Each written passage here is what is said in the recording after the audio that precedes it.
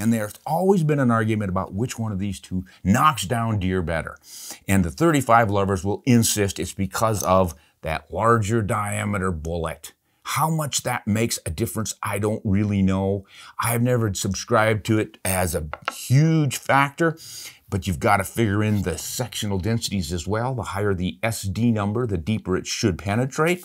And let's go back to those. The sectional density was 223 on the .35 and 256 on the .30-30. So you're going to penetrate a little better with this one, all else being the same, meaning bullet construction and type. The guys still say, even though the energies are awfully close on these two, that they like the .35 better.